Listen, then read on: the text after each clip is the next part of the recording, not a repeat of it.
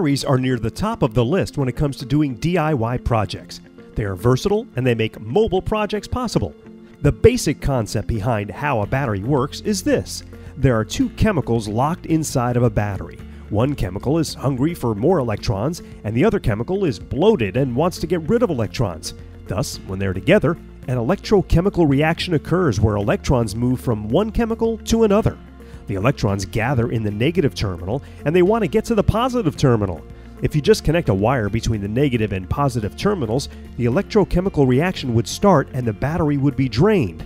This is not recommended as it can be dangerous and will generate a very hot battery quickly. So when you connect something in between these terminals, the electrons travel and do work in the process of traveling to the positive terminal. That gives you power. Now, the two types of batteries most people have heard of are alkaline batteries. They're the most popular type of batteries. They have a sloped discharge curve in their voltage, which will start at their rating and drop over time until the battery eventually dies. These types of batteries are great because they have a very long shelf life and are cheap, making it ideal for emergency devices such as flashlights and radios.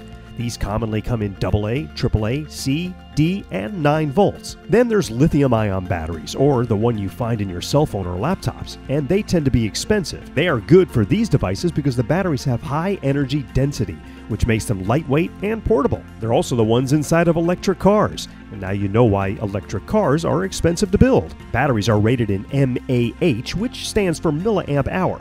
The rating is very similar to a gas tank. As a DIY guy, I've used thousands of batteries doing thousands of projects. But do you know that not all AA batteries are created equal? You may be purchasing batteries and not even know that you're getting ripped off. The first lesson with batteries?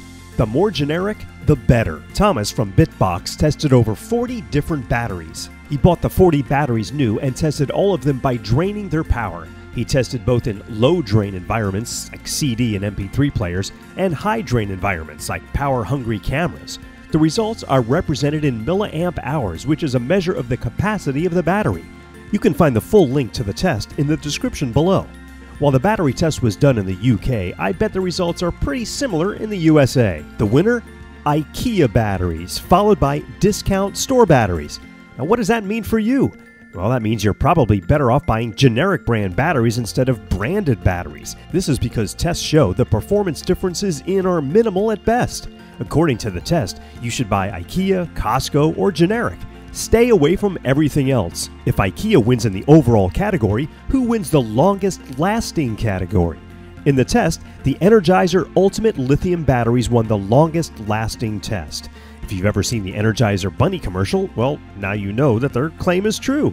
But the thing they don't tell you is they cost twice as much. Longest means also the most expensive.